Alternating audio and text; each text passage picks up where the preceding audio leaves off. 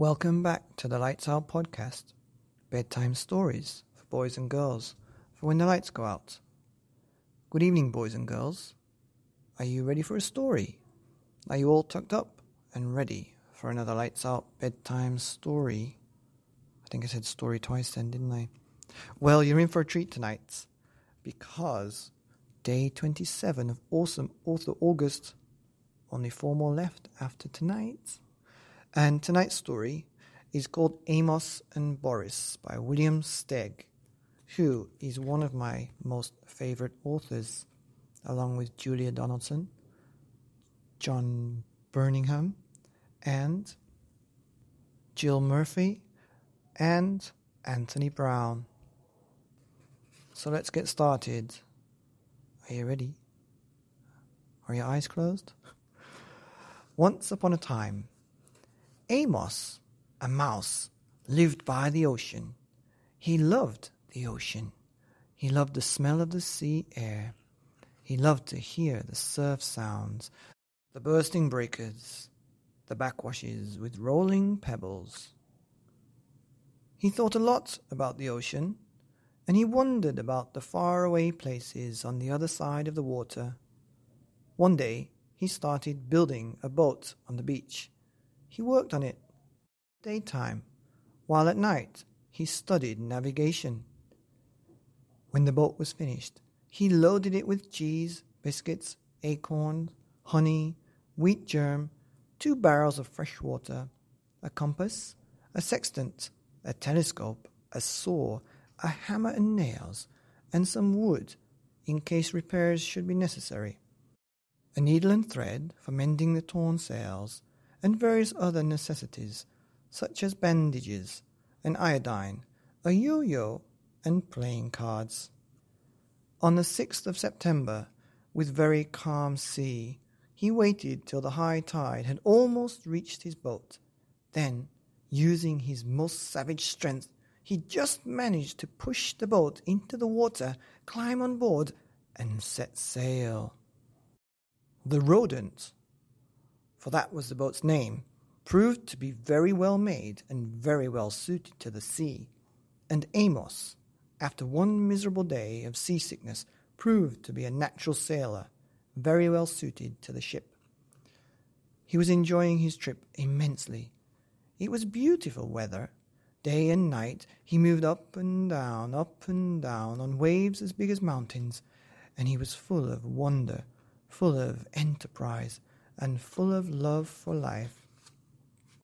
One night, in a phosphorescent sea, he marveled at the sight of some whales spouting luminous water, and later, lying on the deck of his boat, gazing at the immense starry sky, the tiny mouse, Amos, a little speck of a living thing in the vast living universe, felt thoroughly akin to it all.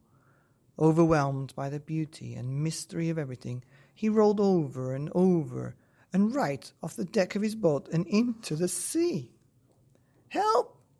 he squeaked as he grabbed desperately at the rodent, but it evaded his grasp and went blowing along under full sail, and he never saw it again. Oh my gosh. And there he was. Where? In the middle of the immense ocean, 1,000 miles from the nearest shore, with no one else in sight as far as the eye could see, and not even so much as a stick of driftwood to hold on to.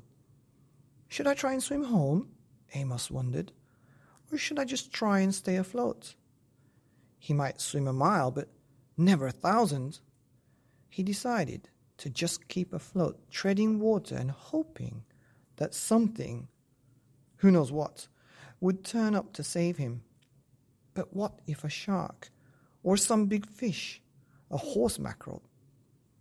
What was he supposed to do to protect himself? He didn't know. Morning came, as it always does. He was getting terribly tired. He was a very small, very cold, very wet and worried mouse. There was still nothing in sight but the empty sea. Then, as if things weren't bad enough, it began to rain. At last, the rain stopped, and the noonday sun gave him a bit of cheer and warmth in the vast loneliness. But his strength was giving out.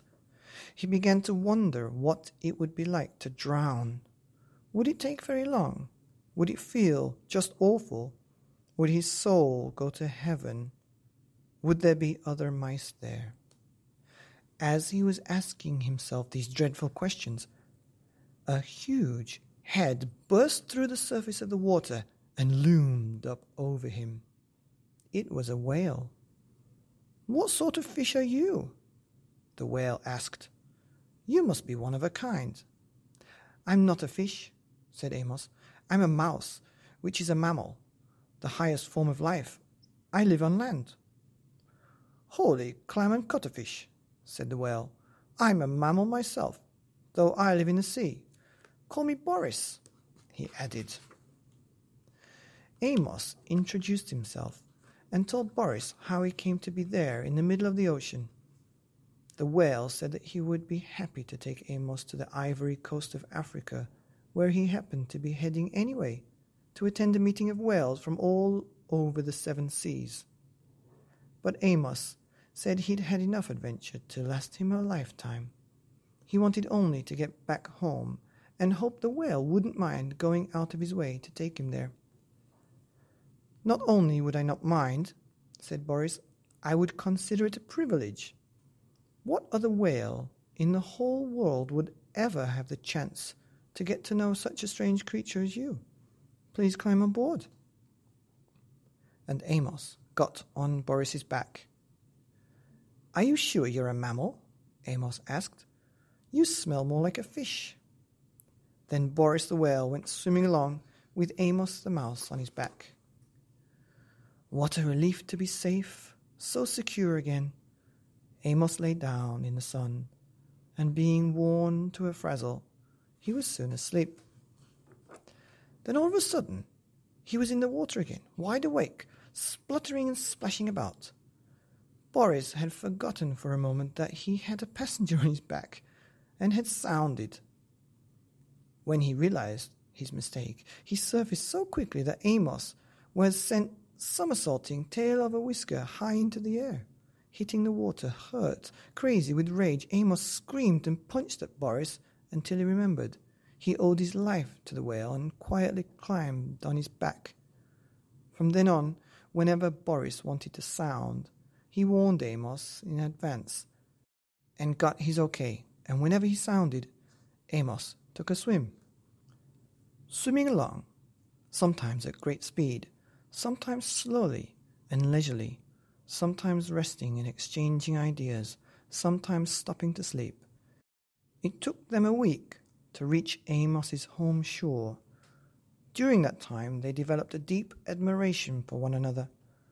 Boris admitted the delicacy, the quivering daintiness, the light touch, the small voice, the gem-like radiance of the mouse. Amos admired the bulk, the grandeur, the power, the purpose, the rich voice, and the abounding friendliness of the whale. They became the closest possible friends. They told each other about their lives, their ambitions. They shared their deepest secrets with each other. The whale was very curious about life on land and was sorry that he could never experience it. Amos was fascinated by the whale's account of what went on deep under the sea. Amos sometimes enjoyed running up and down on the whale's back for exercise. When he was hungry, he ate plankton. The only thing he missed was fresh, unsalty water. The time came to say goodbye. They were at the shore. "I wish we could be friends forever," said Boris. "We will be friends forever, but we can't be together. You must live on land, and I must live at the sea. I'll never forget you, though." "And you can be sure I'll never forget you," said Amos.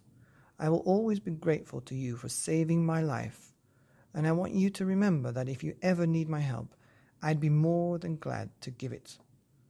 How could he possibly ever help Boris? Amos didn't know, but he knew how willing he was. The whale couldn't take Amos all the way in to land, and they said their last goodbyes, and Amos dived off Boris's back and swam to the land. From the top of a cliff, he watched Boris spout twice and disappear. Boris laughed to himself. How could that little mouse ever help me? Little as he is, he's all heart. I love him, and I'll miss him terribly. Boris went to the conference off the ivory coast of Africa, and then went back to a life of wailing about, while Amos returned to his life of mousing around, and they were both happy. Many years after the incident just described, when Amos was no longer a very young mouse, and when Boris was no longer a very young whale, there occurred one of the worst storms in the century, Hurricane Yetta, and it just so happened that Boris the whale was flung ashore by a tidal wave and stranded on the very shore where Amos happened to make his home. It also just so happened that when the storm had cleared up and Boris was lying high and dry on the sand, losing his moisture in the hot sun and needing desperately to be back in the water, Amos came down the beach to see how much damage Hurricane Yetta had done. Of course, Boris and Amos recognized each other at once. I don't have to tell you how these old friends felt at meeting again in this desperate situation. Amos rushed towards Boris. Boris could only look at Amos. "Amos, help me," said the mountain of a whale to the mote of a mouse. "I think I'll die if I don't get back into the water soon." Amos gazed at Boris in an agony of pity. He realized he had to do something very fast, and had to think very fast about what it was he had to do. Suddenly he was gone. "I'm afraid he won't be able to help me," said Boris to himself. "Much as he wants to do something, what can such a little mouse do?" Just as Amos had once felt all alone in the middle of the ocean, Boris felt now, lying alone on the shore. He was sure he would die. And just as he was preparing to die, Amos came racing back with 2 of the biggest elephants he could find. Without wasting time, these 2 good-hearted elephants got to pushing with all their might at Boris's huge body until he began turning over. Breaded with sand and rolling down towards the sea, Amos, standing on the head of one of the elephants, yelled the instructions, but no one heard him. In a few minutes, Boris was already in the water, with waves washing at him, and he was feeling the wonderful wetness. You have to be out of the sea really to know how good it is to be in it, he thought. That is, if you're a whale. Soon he was able to wiggle and jiggle and get deeper into the water. He looked back at Amos. On the elephant's head, tears were rolling down the great whale's cheeks. The tiny mouse had tears in his eyes too. "Goodbye, dear friend," squeaked Amos. "Goodbye, dear friend," rumbled Boris, and he disappeared in the waves. They knew they might never meet again. They knew they would never forget each other. Wow, that was a great story about the friendship between a whale and a mouse. But I think it's more than that. I think it's a friendship of 2 people who can help each other at any time, and about how friendship can last for a lifetime, even if you're not at the same place at the same time. Just remember that as you're growing up. Friends don't have to be holding your hand to be your friends. And sometimes your friends can help you even if you think they can't. Good night. See you tomorrow for day 28 of Awesome Author August, only here on the Lights Out podcast. Bedtime stories for little knights and princesses and kings and queens and little miracles like you.